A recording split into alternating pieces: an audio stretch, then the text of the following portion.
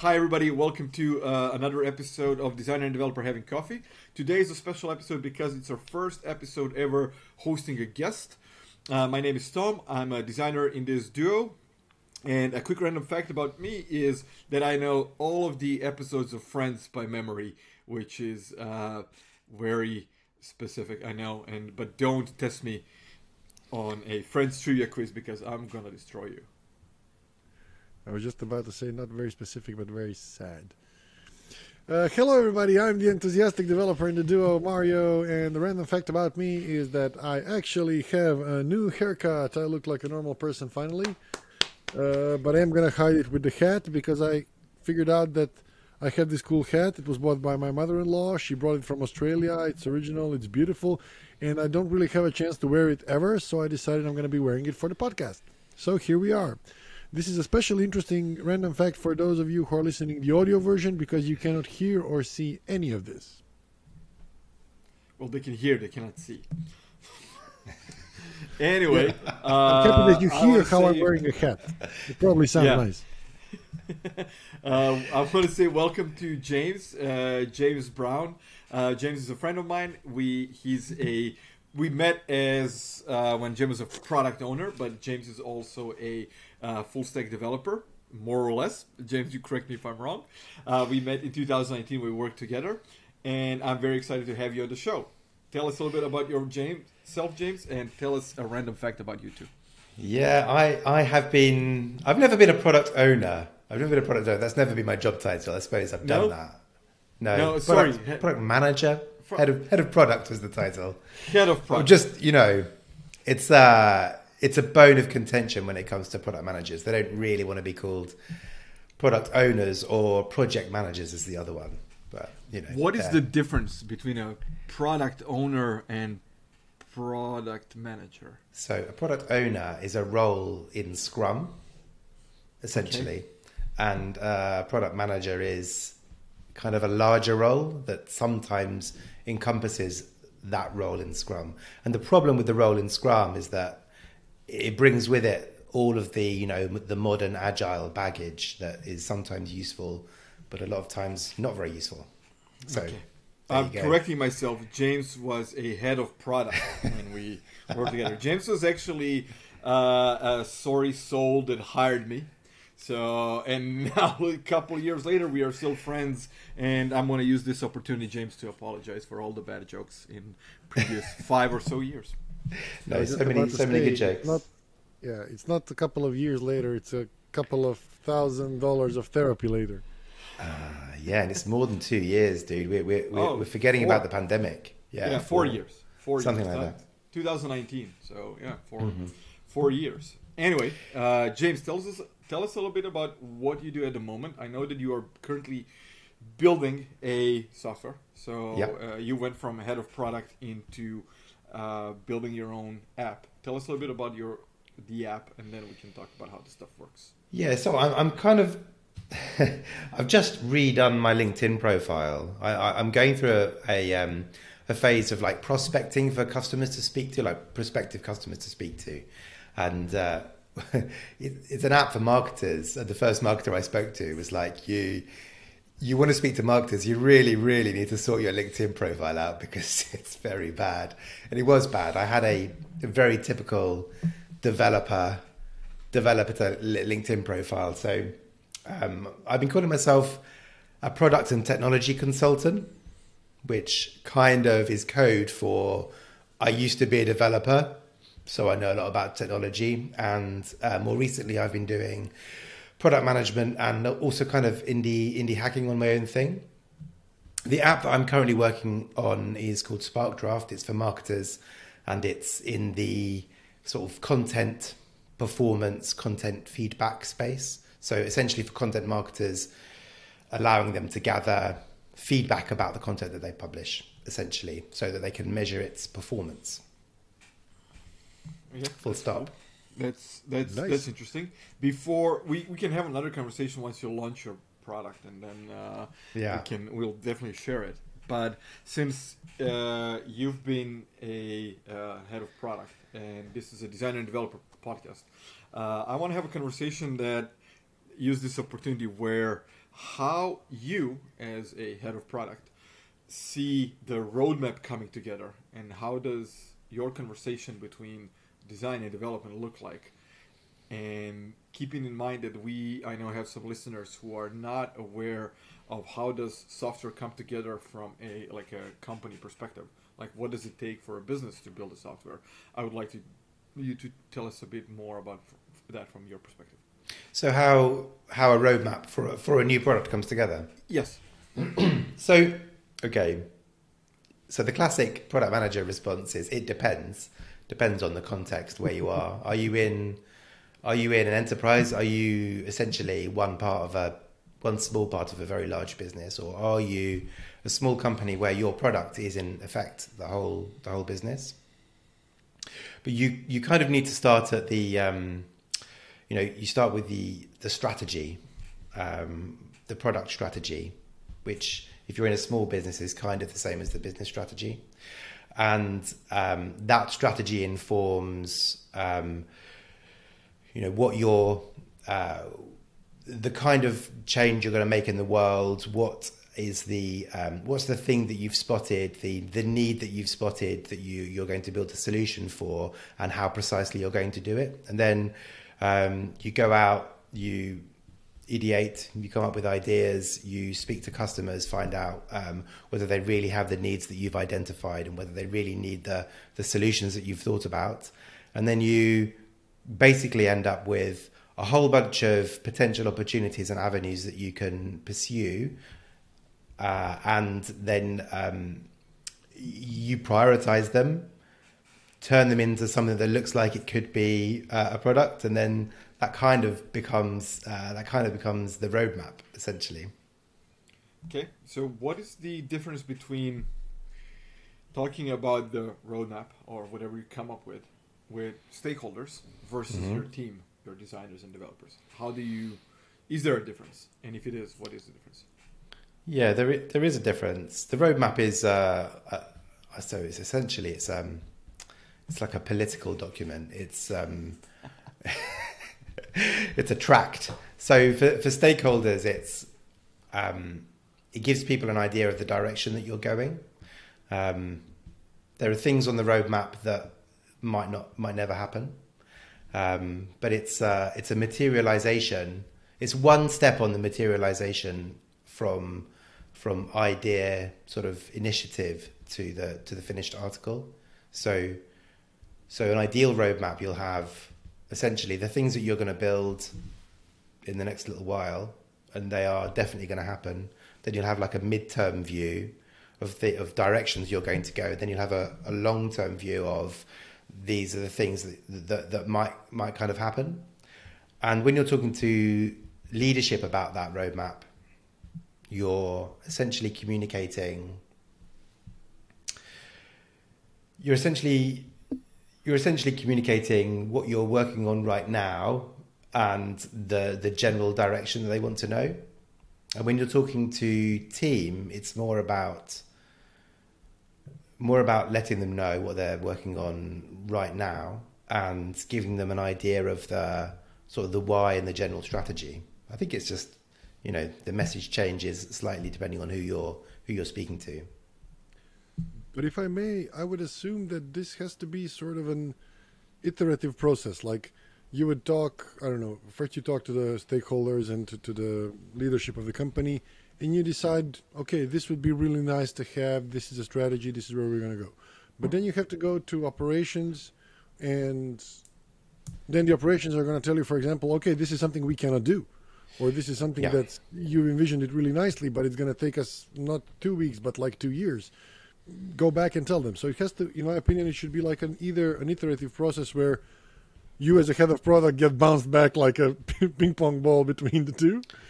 Or in an ideal world, it would be a joint effort where you would have people from development, people from design, people from marketing, people from sales, people from leadership, and you as a head product kind of joining it all together in one meeting or in one series of sessions where you would then decide on a roadmap. Yeah, it's really contentious. It's an evolving document, right? So there'll be If you're in a sales-led organization, there'll be salespeople coming to you, or the CEO coming to you and saying, "Look, we need to close this big deal. You need to build this big thing that needs to be on the roadmap, and it may or may not fit into your current strategy and direction." And that's where it's a political document, because you have to work out, is this going to fit in? Can it fit in? If we make this commitment, what does that mean for everything else? There's this dude, Marty Kagan, is one of the big influencers in the product world, and he talks about having I can't remember exactly what he says, but he talks about having a roadmap, having a few high integrity commitments. Like, obviously, the world is the way it is. If you're working with marketing may need to plan a launch, and that launch may include buying space in publications, or buying a stall at a large event that costs tens or hundreds of thousands of dollars, and that has a hard date. So if you need to release something for that date, then that's a high integrity commitment that you need to make. But if you make too many of those commitments, then you're gonna blow through some of them. So you need to be careful about what you do. So yeah, there'll be some of these commitments that you're definitely going to make, and the others are kind of directional, again informed by the strategy. And yes, it's iterative. Yeah. There's the other key thing about a roadmap that's important to realize, is that a roadmap isn't a plan. It's not a plan, and it's definitely not a release plan for your software. So it isn't a list of features and dates. And so what you'll often get from a stakeholder is, you'll share a roadmap, and it'll be like kind of a bit like a Gantt chart, and it'll look a bit vague. And the stakeholder who may have a business or a financial background will look at that and say, "Can you give that to me as a spreadsheet with line items and dates on it?" What they want is a plan, and they want a high integrity commitment for every item. But it's really important to note that these are completely different documents. The roadmap is about a statement of intent. This is the direction that we're going, and things may change apart from those very few things that we've agreed that we're definitely going to do. And then the release plan is something completely different, and that's more delivery than sort of management and direction. Of course, the things blur into each other in the end, but they are separate. So, with all of that, if the roadmap is kind of intent, where do actual resources and budgets come into play? Like, I want to build a spaceship. First, I want to build an ignition engine, but I have 2 students who have barely held a wrench in their life, and I have 3 wrenches. How do I do that? When does resources and budgeting and time come into play? Well, it's kind of a separate conversation, isn't it? You either, and how do you're veering off into how do we fund a product? How do we fund a project? Are we running a project? Are we running a product? Are we funding the value stream? Are we funding a thing to be built, or are we funding an effort towards achieving an outcome? So, you could say, okay, CEO says we need to build an app. The app needs to do roughly these features. And then as a product manager or a product owner or whatever, you could come up with your list of features and say, here's how this is my roadmap. This is how we're going to build this thing. And then you would assign, resource to that. That would cost X amount, and that would be budgeting. But that's kind of more like a project. When you want to look at it as a product, it would be more like the CEO will say, "Oh, we need an app to do this thing," and the product manager will go back to the CEO, and as if you were a consultant working for a client, you try and dig under the skin of what they're asking for and work out what really is the thing what really is the change that they're trying to make, what really is the thing that they're looking to achieve. It's an app that does this thing, but actually it came from a conversation that he had or she had around the state of the market, and they spotted an opportunity. They had this business strategy thing going on, but they've expressed that in the form of, we need an app. If you can get back to that strategy goal, then you can express what needs to be done in the form of, okay, as a company, we need to achieve this thing in the market. We need to address this pain point that a certain segment of our customers have. And then we're going to put this amount of money down on doing that. This amount of money is what we think this opportunity is worth. And then you set out your roadmap with the things first you think are easiest to achieve, that will achieve the highest impact, and then you run off down that road implementing those things and getting them to market as soon as you can towards that goal. So you're kind of funding a value stream rather than funding a project.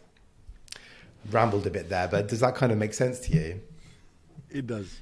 And by the way, you've opened up so many topics that I think you've just invited yourself to several other shows that are going to come in the future. So thanks for that. My pleasure. What do you do in your companies when you fund? Do you funding projects? What's your budgeting process look like? It's different for everyone. So if you're asking me, one of the companies that I run is a development company, and we have two types of projects. Either we say, okay, this is our price per hour, and then we're just billing by the hour. That's the easiest, that's the safest, and that's okay. But on one side, people want to get, this is a plan, commit to a plan, commit to a budget, and commit to a time. And this is always difficult. It's not difficult to commit to a budget or to commit to a deadline. It's difficult for both sides to commit to the same feature list. Mm-hmm. And you can write, I'm really good at writing specifications. I'm really good at covering edge cases. I'm really good at asking, but what's going to happen if this happens? Do we need to cover that and all of that? And I tend to write really, really good specification documents. But there is no way that you can cover a software that takes, 6 months to build with a spec document. There's just no physical way. It cannot be done. I mean, it'll take you 3 of those 6 months to write a full spec if you want to do it that way. This is why people have moved to Agile. This is why people are working by the hour and things like that, which makes perfect sense. But a general roadmap in the beginning makes sense. So you do get like a general roadmap. This is what we want to do. This is roughly how we're going to do it. Here we're going to have, user management. We're not going to write out user management into all detail, but we'll say, okay, you can do this, you can do that. We don't have to write exact forms. And then in the end, you kind of hope that you're working with clients that understand that if they drill you around every single checkbox, can that be 5 pixels down? Can that be 5 pixels up? And if you waste 2 months on moving the checkbox up and down, that's not really cool. And we actually had an episode where we talk about red flags with clients that have that type of attitude should be red flag clients. Mm-hmm. But generally we, based on experience, I have a good estimate on how much things could take. And actually, Tom, this could be an episode of its own, but I'm going to share just quickly how I do some estimations. So I set out a task list. In order to do this, these are the features that we need. I don't know. If it's a to-do app, we need user management, we need to-do items, they need to have CRUD operations, we need a database, we need to set up the project, we need to set up the repo, we need to set up the continuous integration and all of that, and things like that. For each of these, it can take a minimum of 1 man day, a maximum of 3 man days. The second one can take a minimum of 2 man days, a maximum of 5 man days. And then I get a sum of minimum and maximum man days. And this sum is like really, really, really broad. So, I don't know. I could see that this project takes anywhere from 40 to 120 man days. If everything goes wrong, it's going to take 120. If everything goes right, it's going to take 40. But obviously, that's not an estimate. That's too wide. So I take the middle. I add 15 plus minus 15%, and that's my estimate. On top of that, you usually have like at least 20 to 25% of Q&A. you have at least 20 to 25% of scope creep, because scope creep is going to happen whether you've specified it to the end or not. And you have roughly 20 to 25% project management. When you add in those, you get the actual time that it's going to take to build an actual software, plus minus, and then you can again sum it in the middle and add plus minus 15%. And so far, that methodology has been okay for me. I've gotten some great estimates, but that's how we do the estimates and the budgeting based on it. Mm-hmm. So it's essentially project by project. Project by project, yeah. Yeah. Yeah. So the thing is that you are, if you think about where you are in the, the value chain of what's going on, you're positioned, let's say around here, where you're talking about the output of what you're doing, but you're not really talking about the outcome, the thing that the company that's hiring to do this development wants to happen, essentially. So it's there's this slider about consultancies always want to move up the value chain, right? Because there's more money and fun for people like us, I think, further up. That's just the truth of it. But there is this idea that if you can move up that value chain and get the technical people and the business people all in the same room, on the same side, and not divided by a contract boundary, which is what you're describing, then there's this idea that magic happens when you have an empowered team like that. So what you've just described about an estimate and a specification and all of that detail, I've done lots of consultancy technical stuff in the past. I've fallen foul of my own awful estimates and had to put a lot of late nights and swallow the cost of bad estimates in the past. But that's all about, there's a contract boundary between the business that's commissioning the software and the people, developing the software. If you can erase that contract boundary and have everyone in the same room, and the team of, let's say, a 2-pizza team of 10 people, all chasing the same goal and not having to spend all of that wasted effort on estimating and punishing each other for missing deadlines, etc., then perhaps that's where the magic happens. So as an agency or a consultancy, is there a way? I know that there are agencies that kind of try to work in a more, quotes, agile way to move a little bit, to not necessarily move a bit further up the value chain, yes, but also to reduce the impact of that contract boundary, reduce the sort of punitive impact on the project. Not that I'm saying that you or your company or your are being ineffective, because a lot of the time there's that's what's called for. Essentially, we need some software. We know what it is, and we need to get somebody to build it for us. So very often it happens to at least to me, and Tom, you can also share your experience. But I usually say, okay, we can come in as your team on this project. This is where we want to go, but we will go agile. We will have team meetings. We'll decide on the priorities, and we will be building them like week by week or a couple of weeks by couple of weeks, depending on how you define. But we are going to work with you. We are going to work in the best interest of your time and your product, and we'll be billing by the hour. And with some companies, that works, because they understand exactly what you just said, that by doing this, they've erased the contractual boundary, and they are leveraging most of our time. Other companies have an obligation to make it, guys, it's really nice that you're offering that, but I can't go to my board, and then they go to their board, and then they go to their board, and 76 boards up. Somebody has to approve on a budget. I need a budget. And people don't want to take the risk of saying, okay, I'm going to say to my board that this is not going to go over, 100 pieces of stone, but I am going to be paying you by the hour to leverage your time best, and I'm going to be in charge of making sure that happens. And I assume that this is something that your role as head of product would also possibly touch base on. But in general, if you have the confidence from the client that you are going to be working with them in the best interest, then I think it's best for them to hire you on an hourly basis, literally to reduce all of the contractual issues and all of the things. What if this happens and so on? Yeah. Because that's not productive time. So, based on that, here's a question for both of you. I think I mentioned this in one of the previous episodes, but I think it bears repeating, and that's I know you both, so I know this is true, tend to be as honest as possible with a client, telling them, like, this is the amount of effort it will take. And based on experience, this type of software takes 3 months to build, 6 months to build, whatever months to build. And with that in mind, with the resources we have, it's going to cost you X. It's going to be 1 designer, 3 developers, whatever.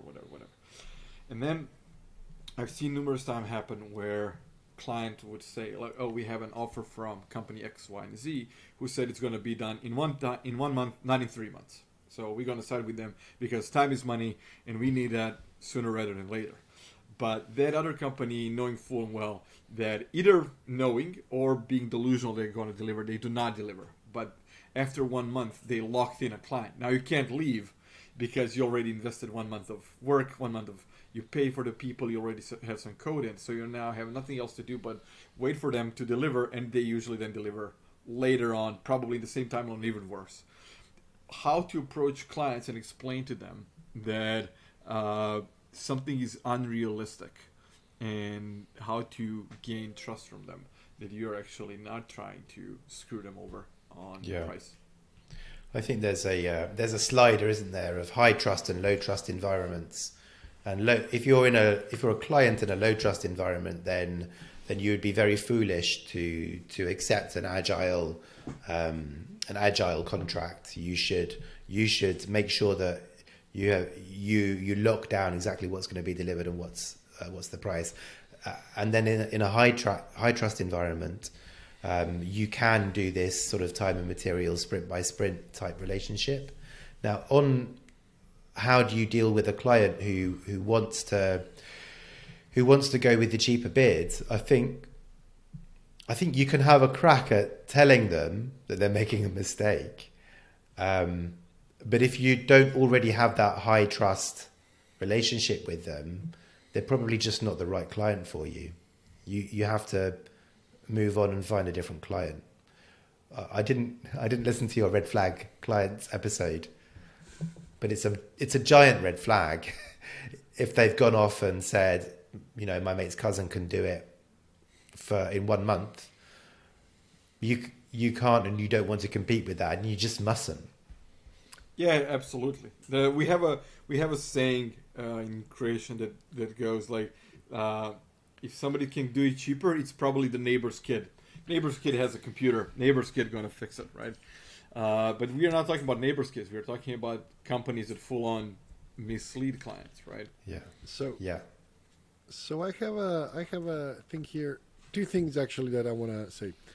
The first thing that I've learned through experience is, if we want to, negotiate, I can negotiate with you on the price. So if I say this is going to take me, 2 to 3 months, and it's going to cost between 100 and 300, pieces of bacon, then you can say, wow, that's too much. And then I can say, okay, for you, my friend, I can lower it to 80 to 200 pieces of bacon.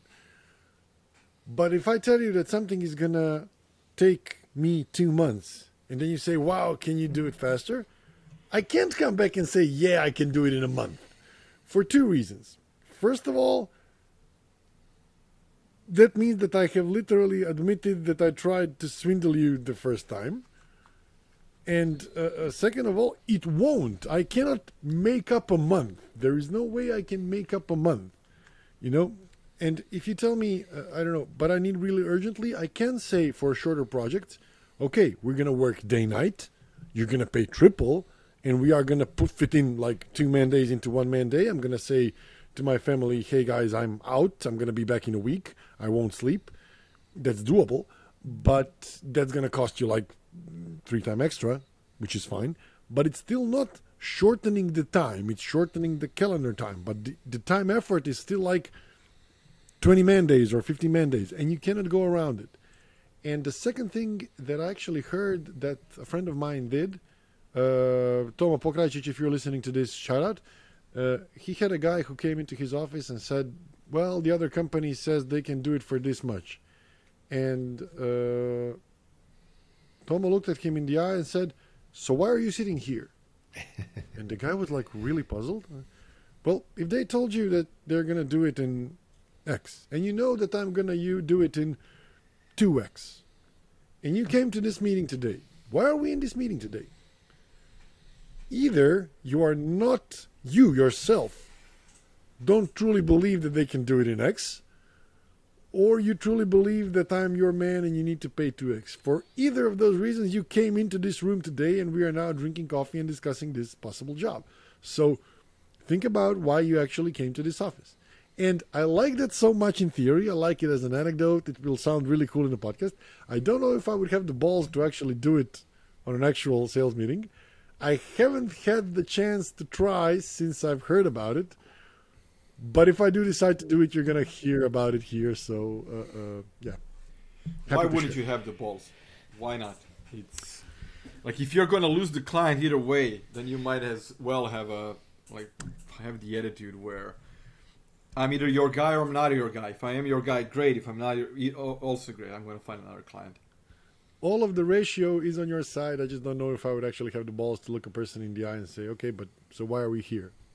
That's kind of brutal. But it's not the balls, it's just the curiosity. Like, why are you here? Like, I would really like to know the answer. Like, I'm not being a jerk. I'm trying to figure out, like, if you have a better offer, why did you come here? Like, what is driving you? If you want, yes, they're there because they want to work with you, but they want to work with you at the price of the other firm. Oh well, yeah, I would like to drive a Ferrari at a price of a Nissan Juke, but it just doesn't work like that. Yeah, exactly. So I think in that situation, you have to say, what is it that we all want? We all want to, or what is it that you really want? They really want the success that they think the thing that you're going to build is going to bring them. And then it's not about price then, it's about that success. Maybe if they tell me, you have that conversation. And maybe they say, "Oh, we just like having coffee with you," and then in that case, it's well, that's a good sign. Yeah, we can always have coffee. Yeah. So, James, the head of product position is like more in larger environments, in larger companies. Yeah. Now you're building your own thing, where you're probably the UX designer, the developer, the head of product, the support. Yeah, the head of product position is yeah. So the head of product position was so what I was doing at that company was essentially I was in charge of the product, as in not just doing product management, but also like line managing the engineering team, design team, support, having the client relationships, the commercial stuff as well. So I was kind of sort of general managing that. I didn't have control of profit and loss for that business. That was not ceded to me, but everything else kind of was. So traditionally in a product management career path, you'd go into some sort of associate product manager role, product management, then product manager role, then senior, then maybe group, then maybe like VP product or head of product or director of product management. So director, VP, head of is kind of around there somewhere. And then you're a chief product officer. And as you go up in those roles, your scope of what you're managing in terms of your product portfolio expands. And also from group product manager onwards, you have some sort of management, pastoral, whatever responsibilities towards other product managers, essentially. And also you move further towards strategy and further away from tactics as you go higher up that chain. Now, what I was doing was essentially product managing a single product as part of a portfolio, but also doing all this other stuff as well, hence the head of title. So, what you asked was, why am I now? how do you, after How am being, I? sort of high up in charge of product, now that you're doing your own product, you're probably in charge of everything. How do you kind of lower yourself down all the way to the, final details? Well, do you know that actually indie hacking, trying to kickstart your own thing from scratch is very like being in charge of everything to do with a product. You're not doing everything, but everything is in your purview. When you have a team, you can achieve more because many tasks can be delegated, but also many outcomes can be delegated. For example, on my CV for the role where I set a product, it says implemented agile ways of working, which technically I did. I had an employee who was a delivery manager. He didn't start as a delivery manager, but he became a delivery manager whilst we worked together. And I set him off on a direction to implement agile ways of working. And then he kind of grew into that direction, and that worked really, really well. Now, of course, when you're on your own, you can't delegate anything, whether it be tasks or outcomes. But you do have to think about all of the same things. So it's kind of similar in that regard, and different to the other things that I do, which are product consulting, tech consulting, which is essentially going to meetings, listening to people's issues and giving them advice, or hands-on development, which I still do a bit of for other people, where you're just responsible. You essentially, it's not quite like this, but you essentially pick up a ticket and then you deliver what's on the ticket. So your purview is much smaller in both of those regards, really. Yeah. So I suppose I'm partially indie hacking because I kind of miss having the entire team and that larger scope of work.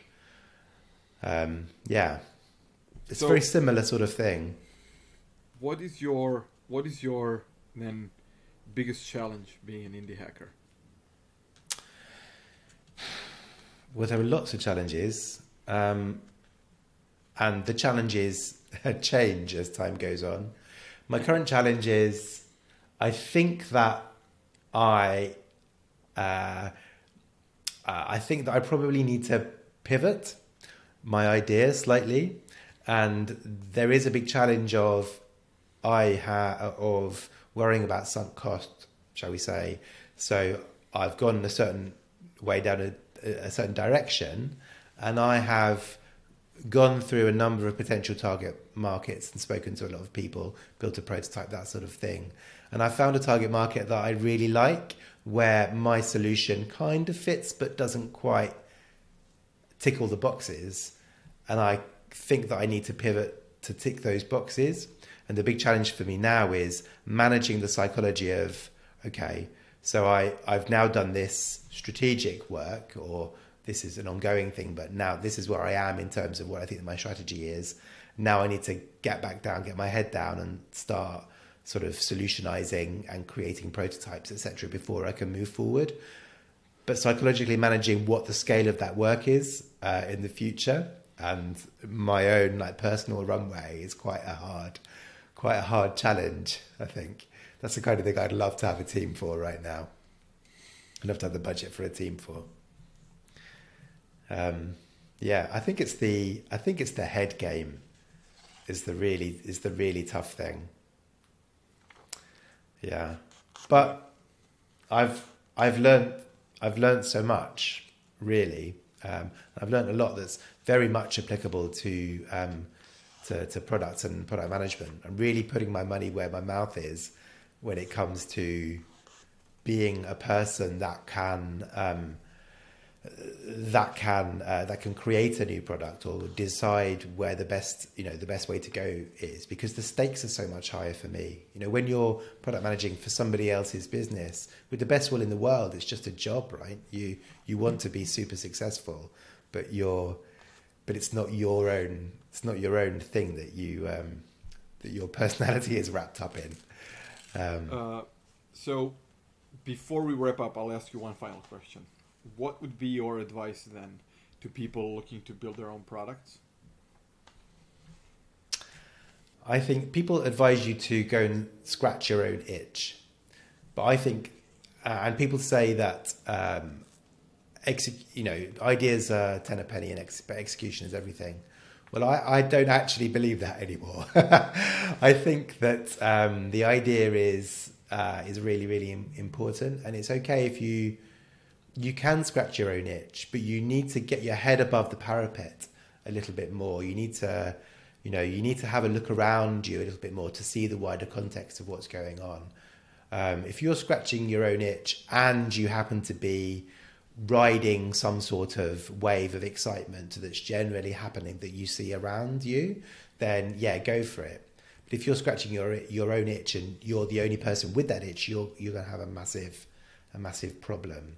So catch a wave, or find a group of people that you really like interacting with and that have expensive problems, and speak to those people, and take care on which ideas that you pursue, or pursue a lot of ideas, but pursue them and discard them rapidly. Kill those darlings as quickly as possible. Discover the underlying assumptions of the thing that you're trying to build, or the outcome you're trying to get. What needs to be true for this thing to work, and devise the absolute cheapest test that will tell you, no, that's not going to work, or yes, this is going to work, essentially, so that you can quickly sift through. What you mustn't do is, as a developer, is just get your head down for 6 months and build something awesome that nobody wants. I mean, that's ten a penny advice that everyone will give you, but it's really, really true. And it's really easy, even for someone like me who really should know better, to fall foul of. I like what you said. Find a really cheap way of testing it. Just quick, cheap way of testing an idea. That makes sense. Yeah. And there are so many ways that you can do that. As somebody who's actually been a developer, built it, wasted 6 months with their head down in the code, built it, and then nobody used it, I can completely verify what James said. Mm-hmm. Everybody has to waste time at least once. So thank you, James, for everything you shared today. It's my pleasure. Very valuable. We'll definitely have you back again at some point. And now, before we wrap up, I need your dad joke of the day. Well, so here's the thing with dad jokes, is that I am a really, really funny guy. My kids think I am absolutely hilarious, but I don't tend to do jokes. I just do like running gags. So instead of telling my own dad joke, I asked my 9-year-old for a joke, and she gave me this one. I've written it down. So after my French lesson, I said to my French teacher, "Thanks for teaching me what beaucoup means. It means a lot." Yes. Mario? I read this one as well the other day, but it's great because it's kind of in the mood. So I have to tell jokes like on Zoom calls and everything, and then nobody laughs. Turns out I'm not remotely funny. I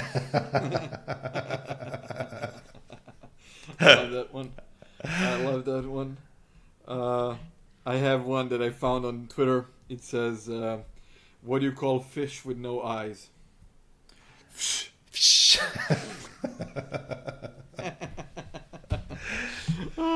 Okay, that was a triple horrible, guys. Thank you for that. Okay, that was triple horrible. Thank you everyone for listening, watching, commenting, sharing. Thank you, James, once again, and we'll see you in the next one. Thank you. Bye. Bye-bye. Bye.